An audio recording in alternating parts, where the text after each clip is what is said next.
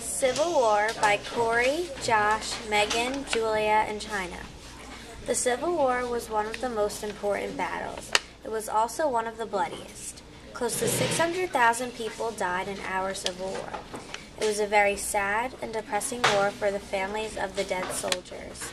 Anyway, this Civil War and its conflicts can be compared to a rivalry between siblings or neighbors.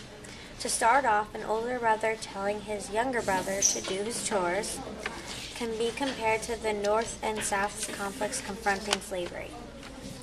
The brother makes the younger one do his chores or else he will be hurt. Meanwhile, the parents would not like what the older brother is doing. The Southern slave owners would force their slaves to do work or else they would be hurt. The North hated what the South was doing. Second, geography similarities and differences between the North and South can also be compared to brothers and sisters. When an older sibling fights with a younger sibling, the older one may have a bigger room. He or she can store more stuff than the younger sibling because he or she has more room.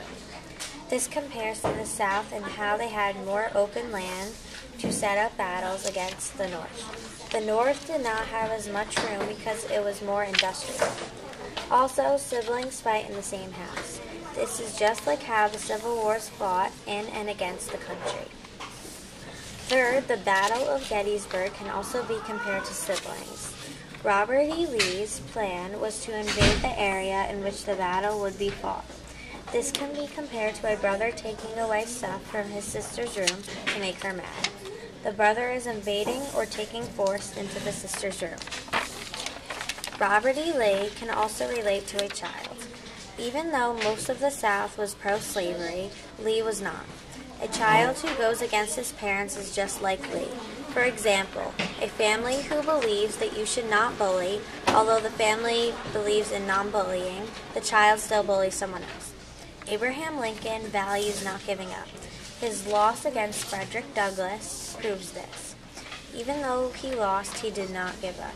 This could be a brother who does not get what he wants, but doesn't give up on what he thinks. After the Civil War, things were still hard on slaves. Even though the 13th Amendment officially banned slavery, African Americans were still treated unfairly. They were allowed to vote, but other things they were allowed to do were taken away by whites. This is like a big brother being mean to his little sister behind their parents' backs. In conclusion, the Civil War was an important battle in our country's history. It made us a better country because it got rid of slavery and gave equal rights to all.